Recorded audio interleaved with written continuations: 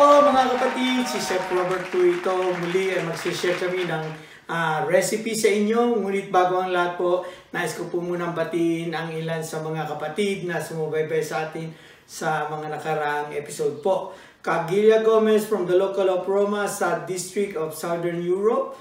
Brother Jason Cruz from the local of Great Lake District of Northern Midwest. Sister Galine Baya from the local of Caladia, UAE South. And Brian Takning from Edmonton, Canada. And our Assistant District Minister po, Brother Paquito Ibanez Jr. And I will share to you a very classic recipe or dish po. This is a traditional one as well po sa mga Pilipino, ang lumpiang sariwa po. Gour-Made at home!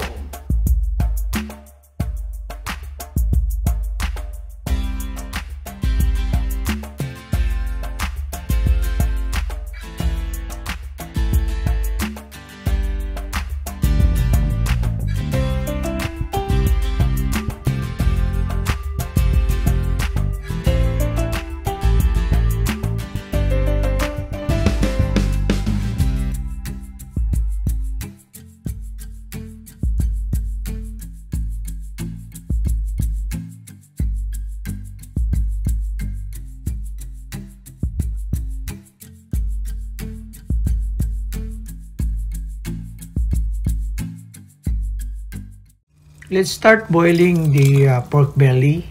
Add bay leaf, star anise, and half cup of salt into our boiling water. Then add the pork belly and cover. Boil for 45 minutes. After 45 minutes, remove the pork from the pot.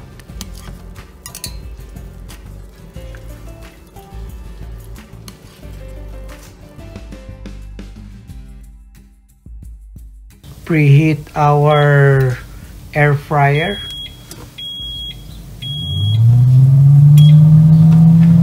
Pot dry the pork by using paper towels and poke holes on the skin of the pork belly. The more holes, the better. Will make more bubbles, more crispier skins.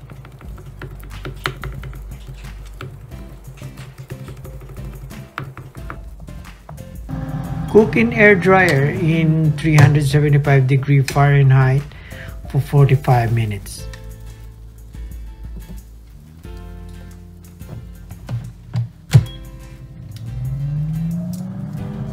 Let's make our wrapper mixture.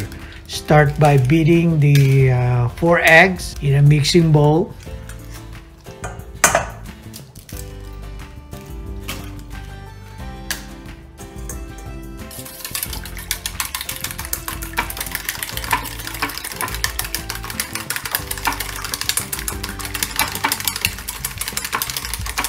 Add 1.5 cup of water and continue beating.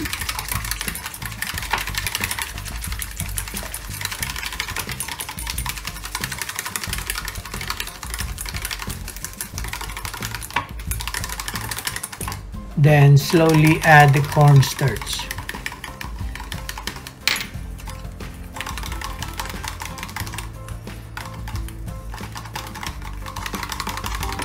After that, add the rice flour. Continue beating until the mixture is free of lumps.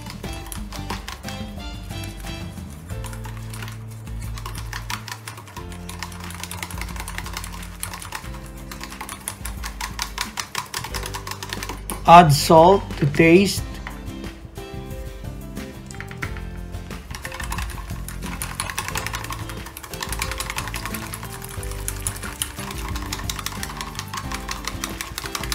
Then if the mixture is well mixed, strain the mixture so that some of the lumps will be removed.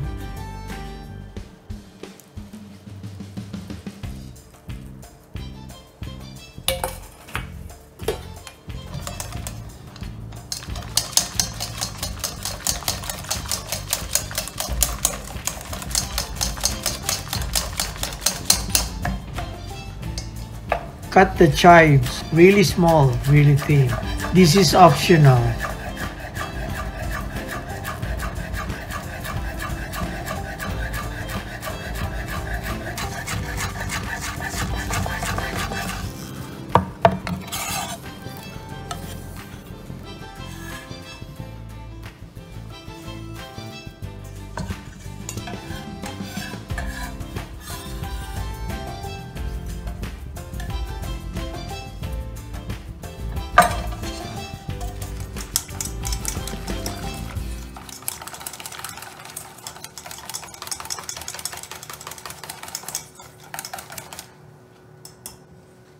Add oil in our mixture.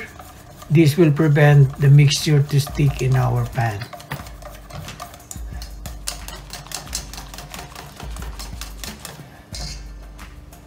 Preheat a non-stick pan or skillet, then pour a half cup of wrapper mixture. Swirl the pan to spread the mixture. Continue to cook in medium heat for 1 minute or until the wrapper is cooked.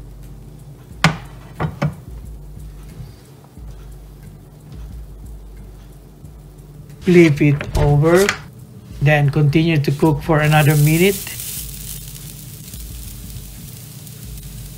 Fresh lumpia wrapper is done when it's get unstuck from the pan, and continue doing until you have enough wrapper for your mixture.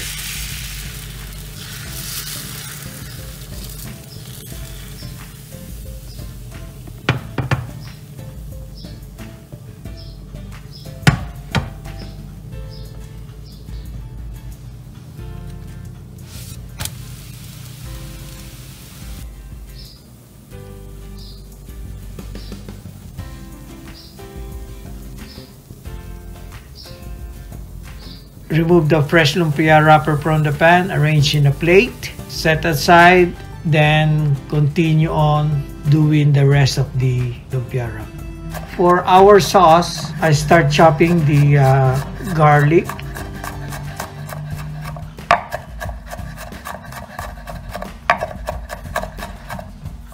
Dilute cornstarch in half cup of liquid, and then pour our stock in a saucepan.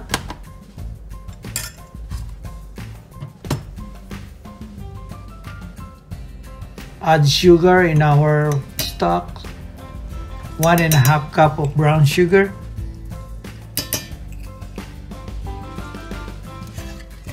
Then pour the slurry or the cornstarch and water mixture. This will thicken our sauce.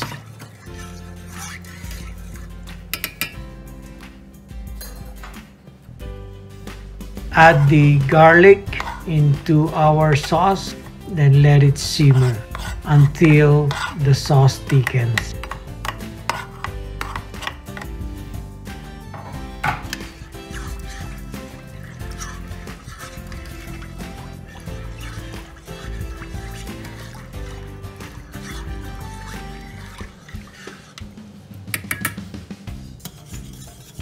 Continue cooking the sauce until it thickens, and if you take a look with a good consistency. Chop and prepare all the ingredients for our filling. First, I cut julienne the tofu.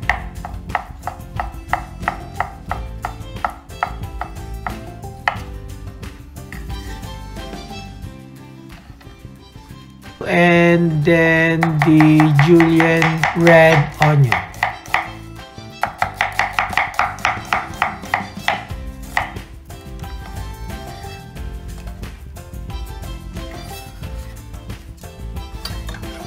Cut the jicama or the singkamas, same cut.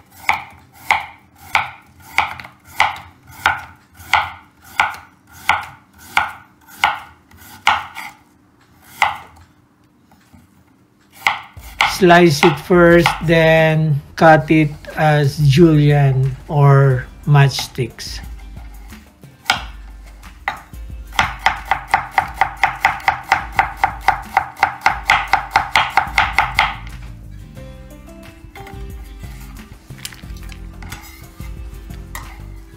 Same cut for the carrots. Peel the carrots, cut it into small sizes, then slice.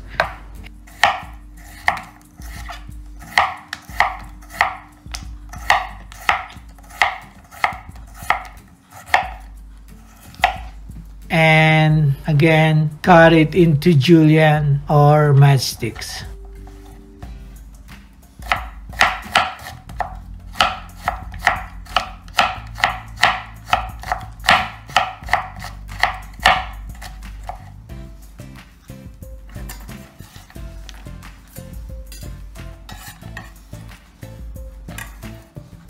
In preheated pan, start sauteing our vegetables. Start with our garlic with oil.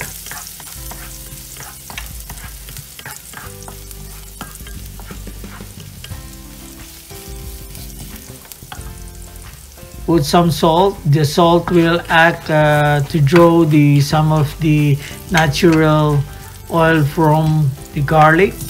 Then add the slices of red onion and our fried tofu. Continue sauteing.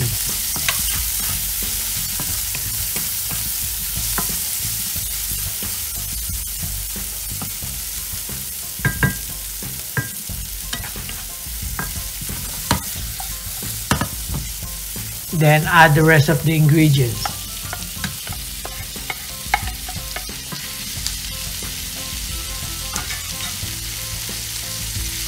Another minute, saute it, put some salt and pepper to taste.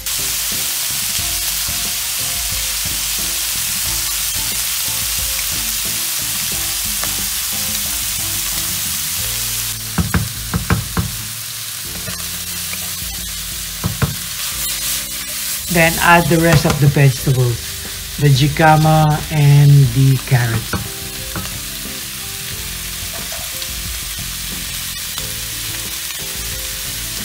Add some cilantro on top.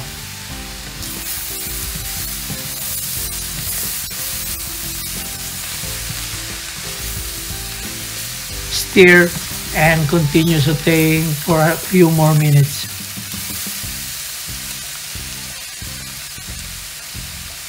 After 45 minutes, remove our pork belly.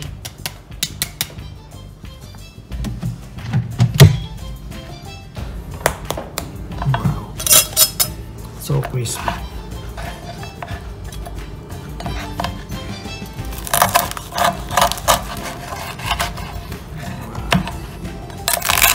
Wow.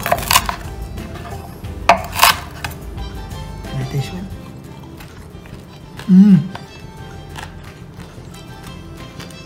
See the crispiness?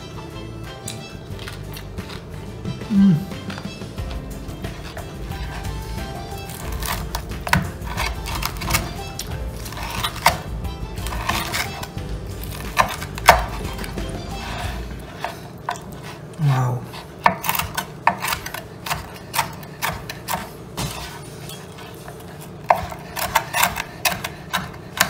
Juice. Okay, now that everything is ready po mga kapatid, and then we are going to assemble our lumpiang sariwa. Okay, to start with our lettuce. Yes, just put it right there, the lettuce, and then peanut butter. On the bottom. Neat. Then now the vegetables.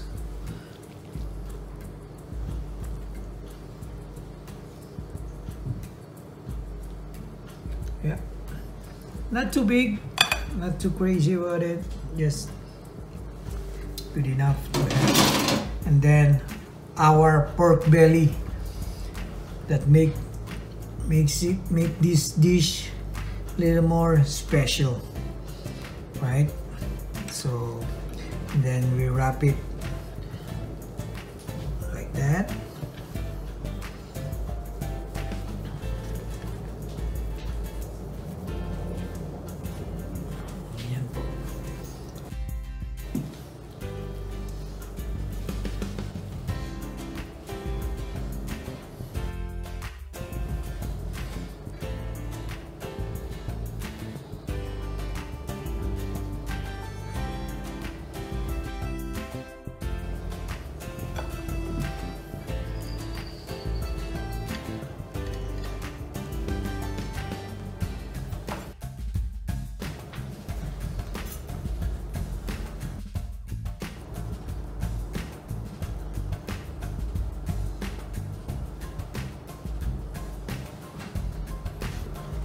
Okay, I'm for the tasting. My Ka-Emi is here para po tikman ang ating nilutong lumpia with a twist. We have a nice crispy liempo lechon. Okay, go ahead. Wow. I like this one.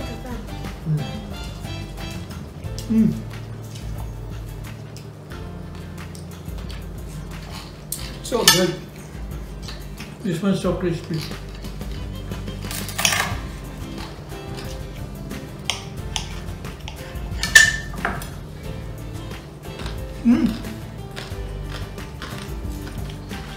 You see the crunchiness? I can hear it. You can hear that? Yeah. The crunch?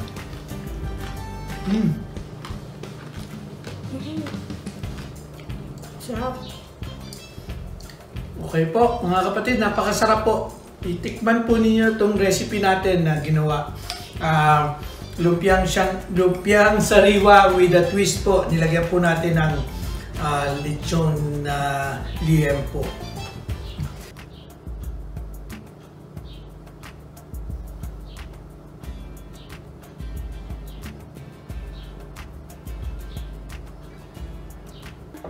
Ayan po mga kapatid, sana po nagustuhan nyo ang ating lumpiang sariwa with a crispy pork belly.